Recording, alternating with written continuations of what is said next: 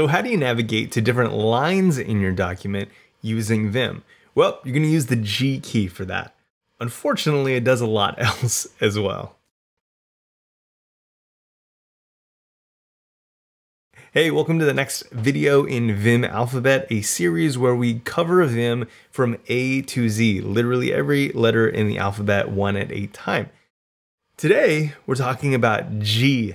Now, G is a cluster. It's got a bunch of stuff jammed into it. And I think that the approach that I'm going to take is just going to show you, I'm going to show you the things that I use most. And those are going to be the navigation, like go-to line. So a lot of people think of G as go to, as in go to this line, go to this line, go to a place in the document.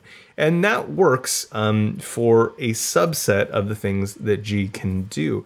But it can also be used as a modifier, a general purpose modifier to a lot of the other commands. So for that reason, I don't like to think about G as go, but only a couple of the commands as go. But typically I think of G as general or garbage. There's just so much stuff jammed into it. And usually I show you the help at the end, but today I'm going to show you from the beginning. So we're going to look at help for G real quick. And you can see that there are a lot of G commands. Now, typically it's like you have the lowercase version, the uppercase version, maybe there's like a double letter, and that's kind of about it. Not so with G. G really is stuffed with a bunch of stuff. There are two keys like this, is G and Z, and they just are kind of the junk drawers for a lot of additional commands. Now, that isn't to say that G has to be complicated.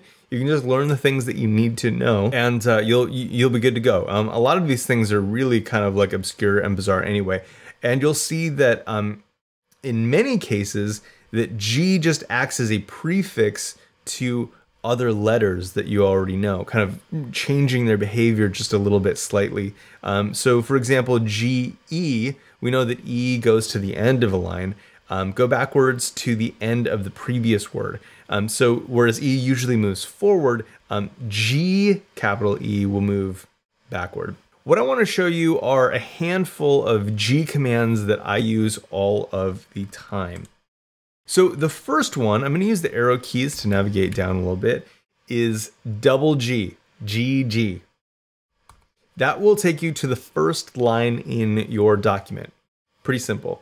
Now, capital G will do the opposite. Capital G will take you to the bottom of your document, the very last line in your document. So again, GG to go all the way to the top, the first line, capital G to go all the way to the bottom.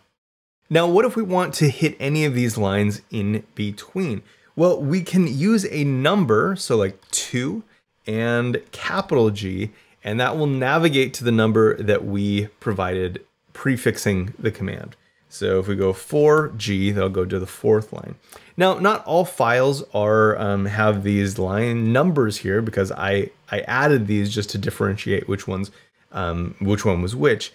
So in Vim, I'm going to show you another command where we can do set, which is setting a preference or a variable. I'm going to say number. Set number gives us line numbers for each of our numbers. The opposite of that is set no number, and that will turn those line numbers off. Now, what I wanted to show that to you for is so that you can kind of see how this would work. And if you wanted to use it, that you would be able to see those line numbers, so you're not just throwing line numbers in the dark. Where this becomes particularly useful is if you are in a testing environment and it tells you that the file is bad at a certain line, you can just go to 3G for lines 3. Now you're on line 3. You know exactly where to go. So this is a very useful tool. I'm going to show you one more thing, which has to do with visual mode. In visual mode, you can make a visual selection, as we've covered before. Something very cool, and this is really one of the G commands that I use the most, or G prefixed variations that I use the most. If I do G and V, it will reselect the last visual selection that I made. So that's just a little bit of a bonus. I think the other ones are going to be more useful to you generally. So again, GG goes to the top, first line of the document, capital G, bottom of the document, last line. And then if we give it a number and capital G, it will go to the line number that we gave it. So that's it. That's everything that you need to know about G right now. If you want to see what else is in there and see if there are any helpful alterations to commands that we've already learned, you can dive in there with the help and kind of find something fun and exciting for you to use. But really, that's it for today.